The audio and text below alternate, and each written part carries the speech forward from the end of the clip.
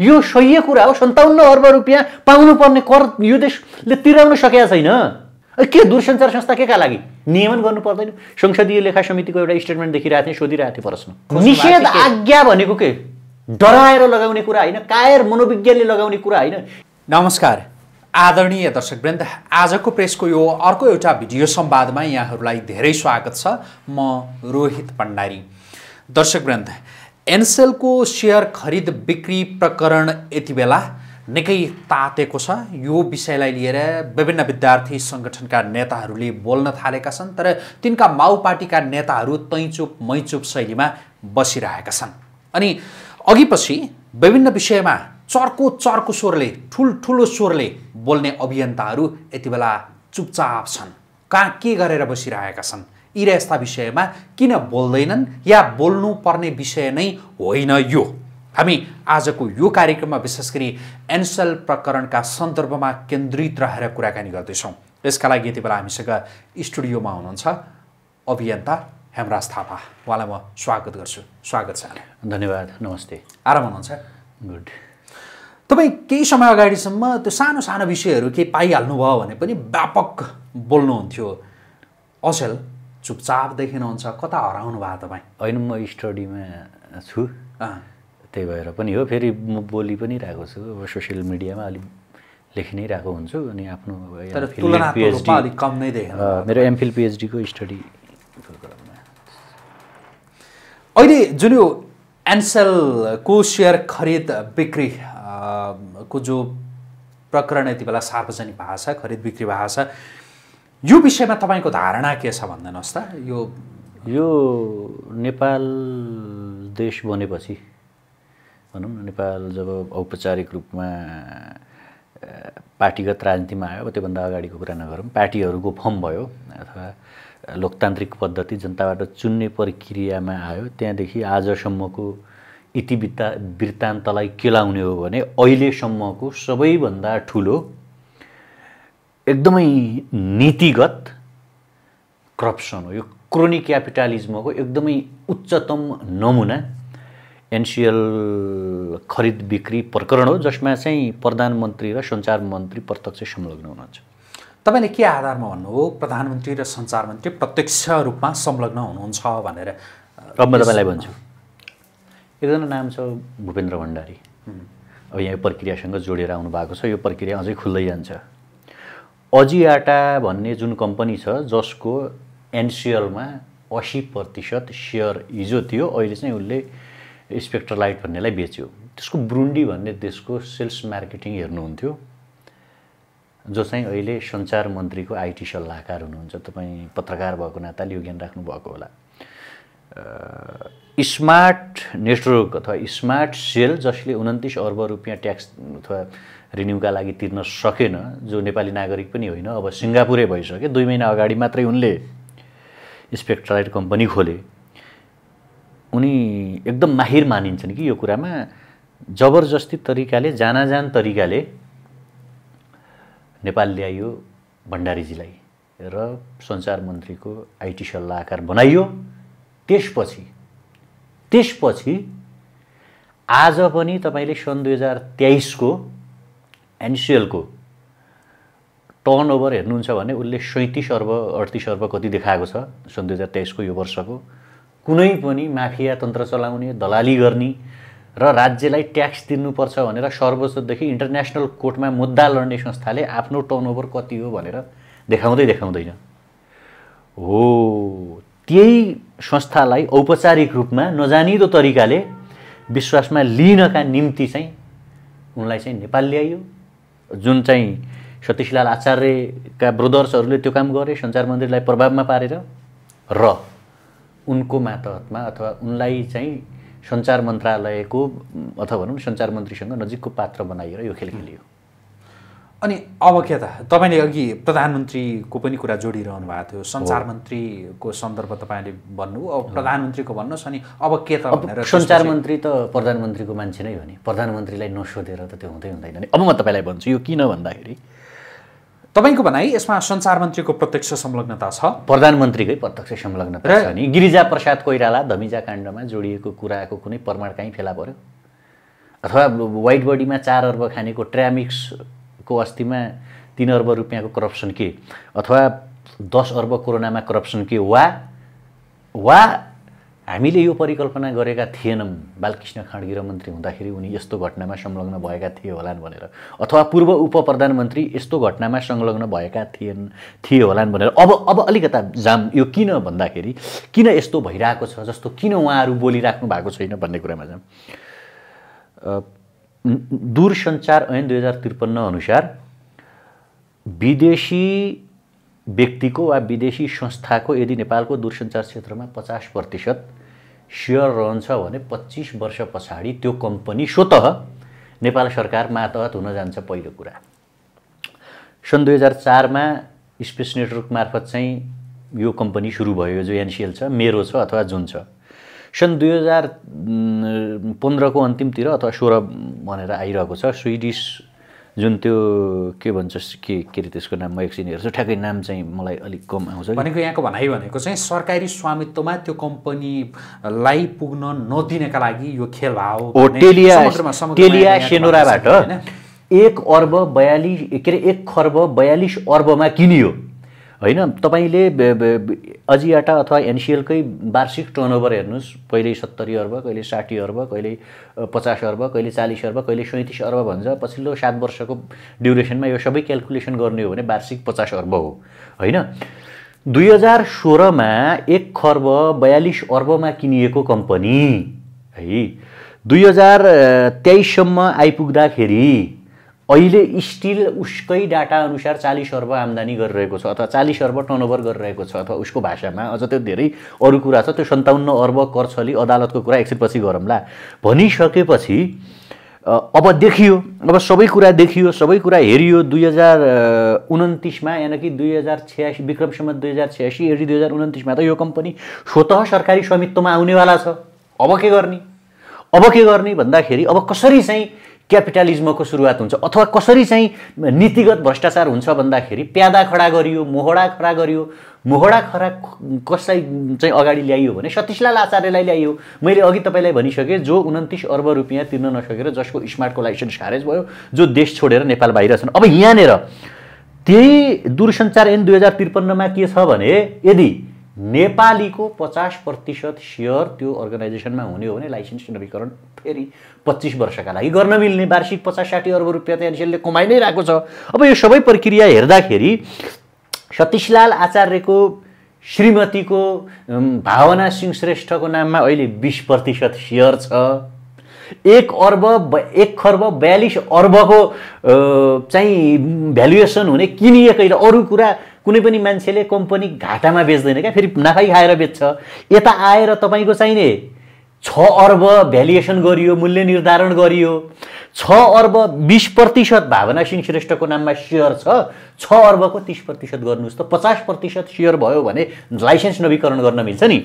अब 30% का दरले पनि 2 अर्ब रुपियाँको किता सेयर कुनै नेपालीले किन्यो भने 20% भावना सिंह श्रेष्ठको, 30% अर्को नेपालीको, तपाईको 50% भयो।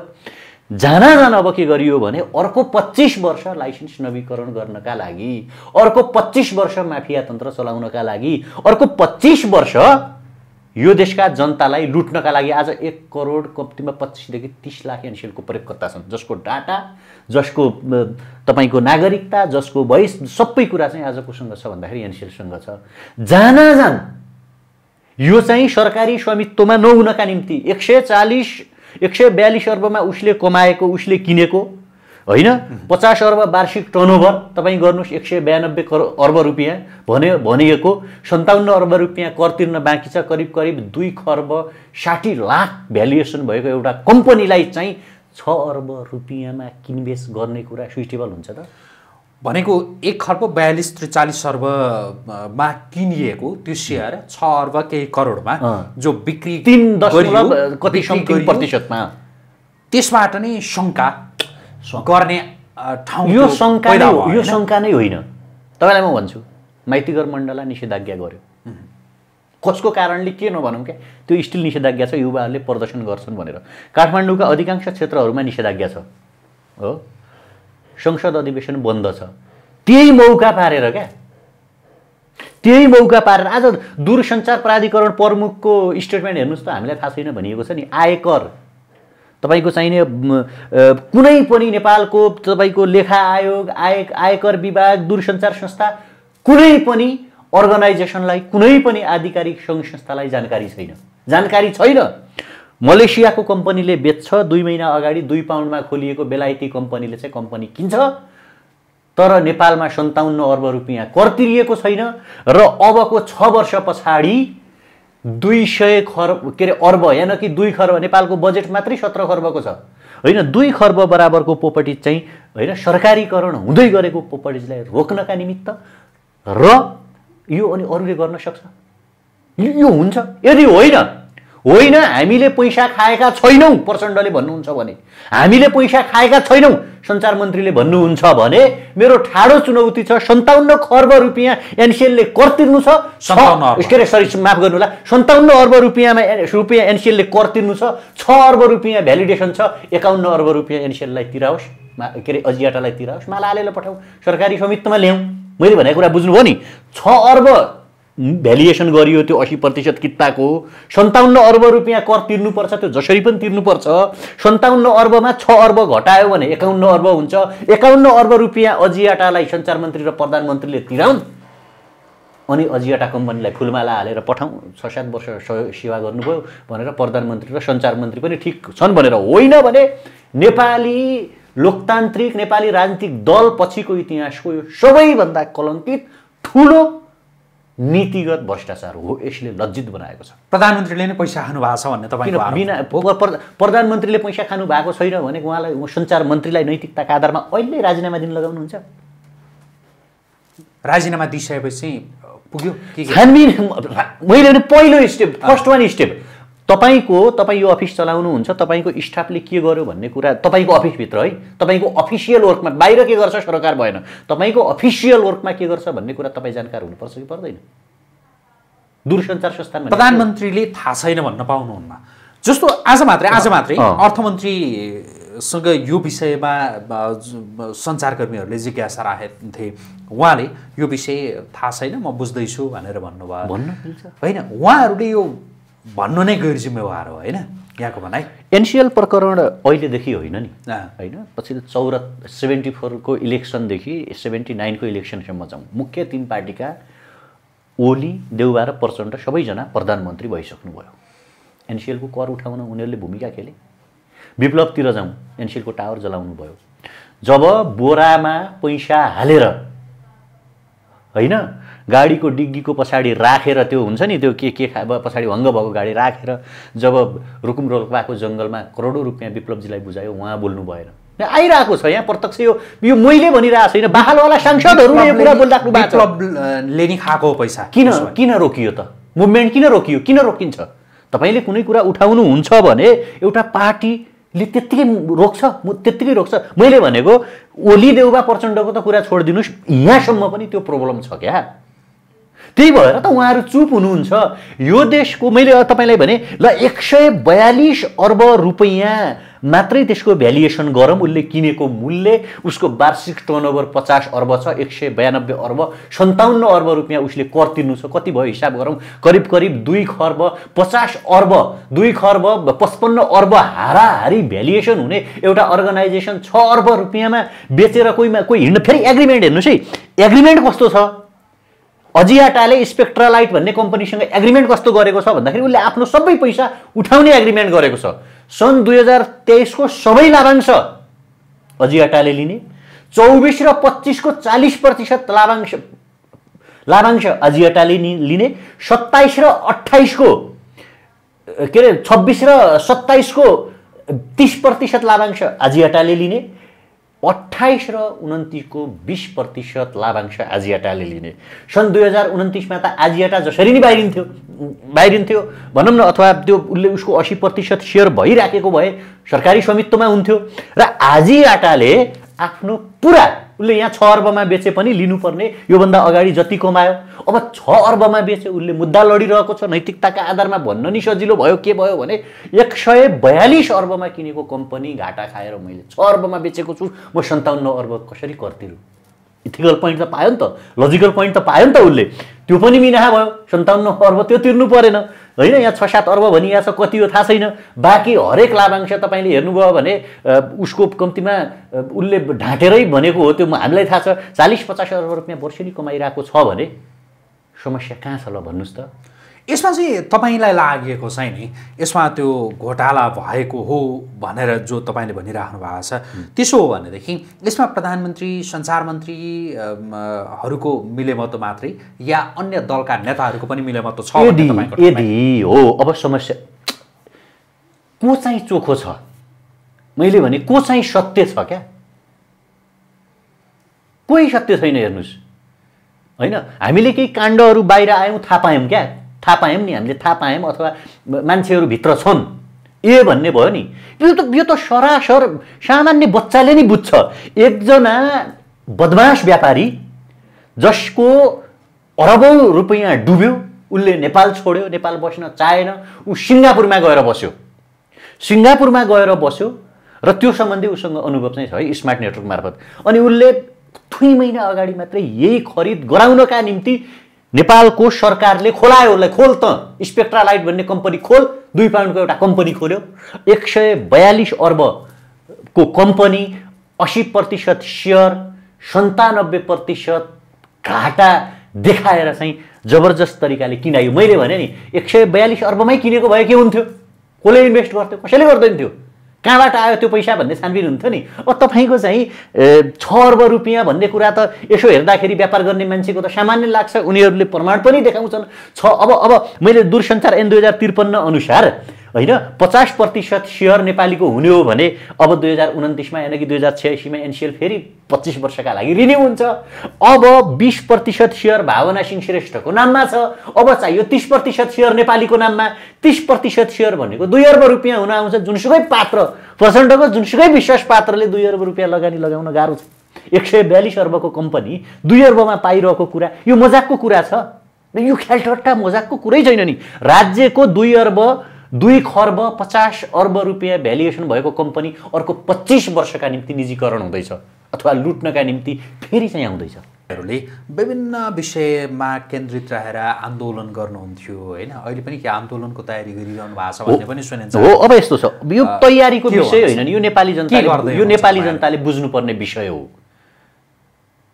तपाईलाई युट्युबमा अहिले हेर्नु होला तपाई सम्भव तपाई एकदम जानकार हुनुहुन्छ वेल यो देशको राज्य सञ्चालन गरिरहेका मान्छे प्रचण्डले अरु कसै पात्रले यदि बिर्सिनु भएको छ भने अरब स्प्रिङमा एउटा भिडियो त्यहाँ लामो शासन गरेका 30-35 वर्ष कर्नेल मुहम्मद गद्दाफीको एउटा भिडियो छ उनी जतिको शासक आफ्नो समयमा लोकप्रिय यिनीहरू त होइनन् जसले 30 वर्ष शासन गर्यो सडकमा घिसारेर गाडीमा राखेर टाउकोमा गोली हानेको भिडियो अहिले नि प्रष्ट देखिन्छ क्या हैन निषेध आज्ञा लगाएर अनि आक्रोशलाई रोक्न सकिन्छ त यो कुरा बुझ्नु पर्यो हामीले नि 2-3 दिन यो प्रक्रिया हामी अब आन्दोलन गर्छौं अब हामी निषेध आज्ञा पनि तोड्छौं भन्न खोज्नु निषेध आज्ञा भनेको के डराएर लगाउने कुरा हैन कायर मनोविज्ञानले लगाउने कुरा हैन युवाको बोल्न पाउने अधिकारलाई कुण्ठित गरिने कुरा हैन संविधान रिराइट हुने कुरा हो सरकार पुनः बनाउने कुरा हो व्यवस्थापिका पुनः बनाउने कुरा हो भने निषेध आज्ञा त तोडिने कुरा हो निषेध आज्ञा लगाइन्छ भने त तोडिन्छ अब यसका लागि हामी तयार हुने कि नहुने युवाहरू तयार हुने कि नहुने कि त सहेर बस्नु पर्यो मैले अघि तपाईलाई सुरुमा एउटा वर्ड प्रयोग गरेथे नि क्रोनी क्यापिटलिजम भनेको यही प्रवृत्तिलाई दर्शाउने हो क्या नेताहरूले शासकहरूले एउटा मोहरा खडा गरेर राज्यको सबै स्रोत साधन एउटा व्यक्तिलाई दिएर जनता लुटाउने जनताबाट एउटा व्यापारीले पैसा लुट्छ व्यापारीले आफू पनि खान्छ र नेताहरू पनि पाल्ने किसिमको पुँजीवाद यही भनेर युद्ध लड्नु भएको थियो त प्रचण्ड फेरि अहिले प्रचण्ड हुनुहुन्छ यो ठाउँमा ओली भए हामी उनलाई प्रश्न गर्थ्यौं होला देउबा भए उनलाई प्रश्न गर्थ्यौं होला हामीले प्रधानमन्त्रीलाई प्रश्न गरेको छविलाल दाहाल प्रति हाम्रो मोह होइन तर नेपालको प्रधानमन्त्रीले सिंहदरबार र बालुवाटार यो गर्नका निम्ति निर्माण भएको यो यस्तो अखडा निर्माण गर्नका निम्ति यो सही कुरा हो 57 अर्ब रुपैयाँ पाउनु पर्ने कर यो देशले तिराउन सकेका छैन उठाउन सकेका छैन उसको चाहिँ वेबसाइटमा तपाई हेर्नुस् उसले सार्वजनिक गरेको प्रतिवेदनमा आर्थिक मन्दी भयो भन्छ हैन 40 अर्ब रुपैयाँ टर्नओभर छ उसको घाटा लाग्यो भनेर कति विज्ञप्ति निकाल्यो भन्छ नि यहाँ लगानी गर्ने वातावरण छैन मासु पसल हो र भने क्या खाद्यान्नको पसल भयो भने एक बोरा चामल उधारो लियो होला भन्न स्विट हुन्छ कि होइन, अर्को केही पसल भयो भने उधारो लियो भन्न स्विट हुन्छ। मजाले पैसा हाल्ने अनि फोन गर्ने होइन, यो सम्भव छ। यो किसिमको नजानिदो तरिकाको होइन, देख्दाखेरि त हाम्रो केही संलग्न छैन हजुर भन्ने प्रवृत्तिको के दूरसञ्चार संस्था केका लागि नियमन गर्नु पर्दैन? संसदीय लेखा समितिको एउटा स्टेटमेन्ट देखिरहेको थिएँ, सोधिरहेको थिएँ प्रश्न, उत्तरदायी हुनु पर्दैन, रिस्पोन्सिबिलिटी हुनु पर्दैन? जबकि नेपालको वार्षिक बजेट 17 खर्बको छ, जहाँ कि 2.5 खर्ब बराबरको भ्यालुएसन कम्पनी, अर्को 25 वर्ष सरकारी प्रधानमन्त्री सञ्चार मन्त्रीहरू नेताहरूको मिलेमतोमा चाहिँ जाँदैछ। मैले अघि सोधिरहेको थिएँ, हामी कुराकानीको अन्त्यतिर छौँ, अघि निषेधाज्ञा जो तोड्ने भन्ने विषय जो तपाईँले यसमा केही बोलिराख्नु भएको थियो, तपाईँहरू के निषेधाज्ञा तोड्ने अब आन्दोलन यो त तोडिन्छ, के गर्नु? यो तोडिने कुरा हो, तोडिन्छ। के गर्नुहुन्छ तपाईँ? तोडिन्छ, प्रदर्शन गर्छौँ, यो भएन भन्छौँ, त्यही त हो नि हामीले भन्ने त्यो होइन। र आवाज उठाउनु पर्ने मान्छेहरू पनि फेरि नयाँ युवाले आश गरेका मान्छेहरू सदनतिर हुनुहुन्छ, उहाँहरूले त्यहाँ आवाज उठाउनु पर्यो होइन। व्यवस्थापिक सरकारका 3टा अङ्ग छन्, कार्यपालिका छुट्टै छ होइन। अहिले हामीले कार्यपालिकालाई भनिरहेका छौँ, व्यवस्थापिका संसद लागु सुचारू छैन, अधिवेशन बन्द छ। हामीले कार्यपालिकामा रहेका प्रधानमन्त्री र सञ्चार मन्त्रीको स्टेटमेन्ट चाहिरहेका छौँ। यदि उहाँहरूको संलग्नता छैन भने उहाँहरूले, मैले भने 57 अर्ब रुपियाँ कर तिर्नु छ, 6 अर्ब त्यसको भ्यालुएसन छ, 51 अर्ब रुपियाँ अजियाटाबाट ल्याओस्, एयरपोर्टबाट फुलमाला हालेर बिदा गरोस्। होइन भने सेकेन्ड अप्सन छ, यहाँ केही सांसदहरूले भनि पनि राख्नु भएको छ, टेन्डर आह्वान गरोस्। सेयर तपाईँ किन्नुहुन्छ नि, सेयर खोलोस् न, टेन्डर आह्वान गरोस्, 1 अर्ब बढी थपेर किन्छौँ भन्ने राख्नु भएको छ। सांसदहरू जसले बोल्नु भएको छ यो विषयमा, उहाँहरूलाई तपाईँका तर्फबाट धन्यवाद। जसले बोल्नु भएको छैन उहाँहरूका प्रति तपाईँको आशंका? मैले के हो भने बोल्नुपर्छ है, यो कन्डिसनमा उहाँहरू बोल्नुपर्छ। नबोल्यो भने त समस्या हुन्छ। यो पर कि त उहाँले बुझ्नु, उहाँहरू सांसद हुन लायकै हुनुहुन्न, अध्ययनै नगर्ने, यो के भइरहेको कुनै पनि लाटोले नि बुझ्छ क्या सर। 100 रुपियाँ को 3 रुपियाँको 100 रुपियाँ छ मसँग, 3 रुपियाँको सामान किनेर 97 रुपियाँ छोड्ने कुरा हुन्छ भने क्या मिल्दैन नि। सांसदहरू बोल्नु पर्यो। मैले त्यो व्यवस्थापिकालाई भने, यता छ न्यायपालिकाले पनि यो सम्बन्धी स्टेटमेन्ट जारी गर्नु पर्यो। र कार्यपालिकाका 2 जना मान्छेले, प्रधानमन्त्रीको मातहतमा सञ्चार मन्त्रालय छ, सञ्चार मन्त्रीका आइटी सल्लाहकार भूपेन्द्र भण्डारी छन्, बुरुन्डीमा चाहिँ उनले अजियाटाको सेल्स मार्केटिङको रूपमा काम गरेका छन्, सतीशलाल आचार्य लगायतका मान्छेले उनलाई नेपाल ल्याएर प्रलोभनमा पारेर यसको विभिन्न योजना तानाबुना पर्दा पछाडि बनाएर यो घाटामा गयो, यो लगानी गर्ने वातावरण छैन भन्ने, लगानी गर्ने वातावरण छैन भने 40 अर्ब रुपियाँ वार्षिक टर्नओभर हुन्छ। त्यसकारण निषेधाज्ञा तोडिन्छ। निषेधाज्ञा तोड्नका निम्ति हो, आवश्यक पर्यो भने युवा नागरिकहरूले सडकमा आउनुपर्ने दिन आउँछ। कि त हामी सक्दैनौँ, हामी लुटेर खान दिन्छौँ भन्नु पर्यो, त कम्तीमा हामी चाहिँ हाम्रो तर्फबाट अधिकतम प्रयास गर्छौँ। अब माहौल कसरी निर्माण हुन्छ त्यो त हेर्दै जान्छ। उनीहरू कसरी हामीलाई ट्रिट गर्न आइरहेको छन्, टिट फर ट्याट हामी त्यसरी प्रतिकार गर्छौँ। हुन्छ, आजको लागि कुराकानी यति गरौँ। समय दिनुभयो, धेरै धन्यवाद। थ्याङ्क यू सो मच, धन्यवाद, नमस्ते। हस्, आदरणीय दर्शकवृन्द, हामी कुराकानी गरिरहेका थियौँ अभियन्ता हेमराज थापासँग। उहाँसँगको यो कुराकानीसँगै आजको प्रेसको यो भिडियो संवाद अहिलेका लागि यहीँ सकिन्छ। पल पलको अपडेट, ताजा बहस र विश्लेषणात्मक टिप्पणीका लागि आजको प्रेस हेर्दै गर्नुहोला। नमस्कार।